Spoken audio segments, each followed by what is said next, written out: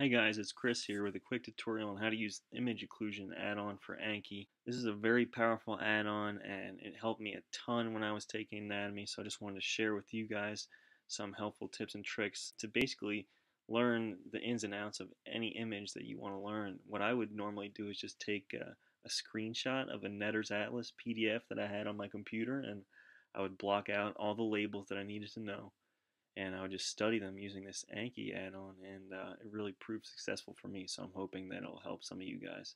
So to get started, we're going to go ahead and download it. So just open up a browser window and type in Anki image occlusion, okay? And then we're going to go to Anki web, and what you want to do is copy this code. So I'm going to copy that to my clipboard right there and open up Anki.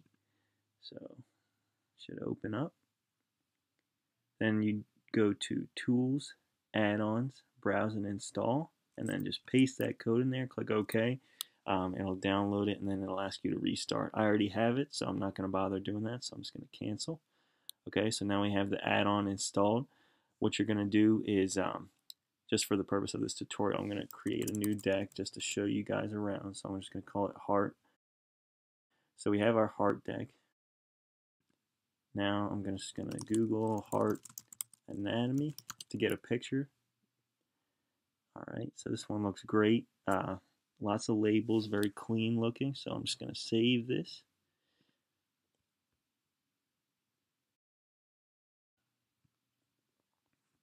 And we'll just put it on the desktop for now, okay? So I got my image. So I go back to Anki, I click Add, and now that I have image occlusion installed, this little picture button pops up, okay? So I click that, and it's going to ask me to select a picture. So I select my heart anatomy picture from my desktop, and I'll open up. So this is what the image occlusion editor looks like. So you can see that our image is too large for this canvas. So what we're going to do is click this little magnifying menu down here and select Fit to Canvas. Okay, that looks better, but might be easier if we had a bigger window. So we'll make it larger and then click Fit to Canvas again. And that looks great. So just to give you guys a quick tour, you have header, footer, tags. Tags work as they normally do in any other deck. Header and footer are what is going to appear above or below your image. So for my header, I'm just going to say name the part of the heart. Okay. So this is what your edit screen looks like. The main tools that you're going to be using to study anatomy with this add-on are the pointer tool, the rectangle tool. You can do all different kinds of shapes as well. I'll mention that later. And then these two buttons down here. So this is to add non-overlapping occlusions, and then this is to add notes with overlapping occlusions. So I'm going to show you guys some examples. So what you want to do to start blocking out the labels in this image is just select the rectangle tool and then click and drag. So we're going to block out the superior vena cava label, and then if we want to do the same for the pulmonary artery, the right pulmonary artery, we'll just block that out. Okay, so now we have two labels that are blocked. So just for this tutorial, I'm only going to block two of them, but again, you can make many cards out of this image just because there are so many labels. So what I'm going to do next is click Add Notes with Non-Overlapping Occlusions. So what this is going to do is when it asks me about the superior vena cava, I'm not going to be able to see what is behind this label for the right pulmonary artery. Okay, and that's because these are non-overlapping.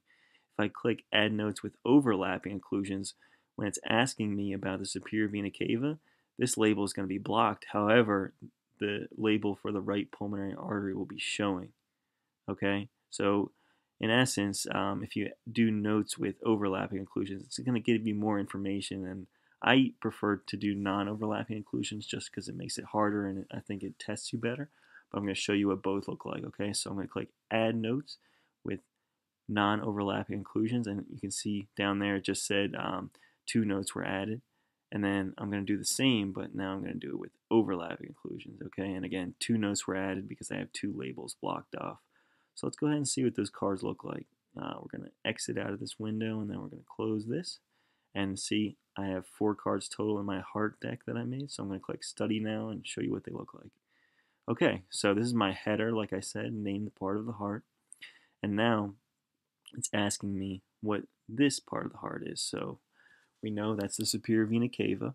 Okay, so we'll click show answer. And we're just going to say easy just for the sake of the tutorial. But I want you guys to notice that this is an example of non-overlapping occlusion because I can't see the label for the right pulmonary artery here. It's still blocked off, okay? So let's go to the next card. Now it's asking me about the right pulmonary artery, but I can't see the label for the superior vena cava. So again, this is going to be the right pulmonary artery. We'll click easy.